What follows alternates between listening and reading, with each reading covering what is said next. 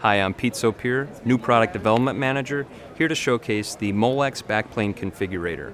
The main objective of the Backplane Configurator is to provide customers an easier way of selecting the appropriate product for their specific application.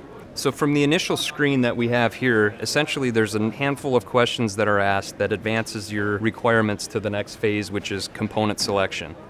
For example, you fill in the required data rate, greater than or less than 25 gig, and it selects the appropriate product that we would promote, an impact product or an Impel product for data rates greater than 25 gig.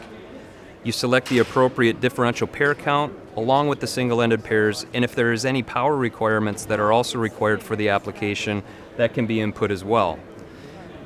We have various configurations that our connectors support, both Impel and impact, such as orthogonal midplane, orthogonal direct, coplanar, mezzanine, and the traditional right-angle daughter card to vertical backplane. For this demonstration, we will select conventional orientation with some guides to ensure that we get good alignment. So once we fill in the appropriate information from the first page, what happens is that it takes your information and stores it here. We had selected greater than 25 gig along with your signaling requirements, and it provides it in options that we currently have tooled and available.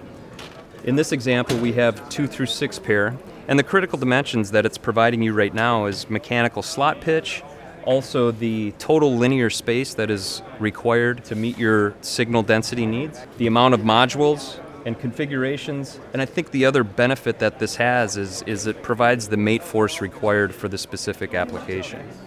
So what we can do from this screen is select the appropriate pair size that would meet your mechanical requirements.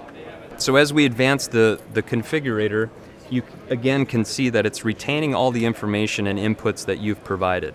And in the form of a pin map, it's providing you an overview of high-speed differential pair, low-speed signaling, power, grounds, and any unused pins. The intent with the configurator is to provide a good economical balance, ensuring customers aren't paying for pins that are not being used. In this case, you can see with the amount of low-speed signals and power, we have very few, only 4 pins that are deemed unused at this point. They can be reclassed for other requirements within the application. However, you can see this is a very well utilized pin map. So with the configuration as you see here, we've selected our 4 pair option. We have 4 pair in a 10 column configuration that are stacked together.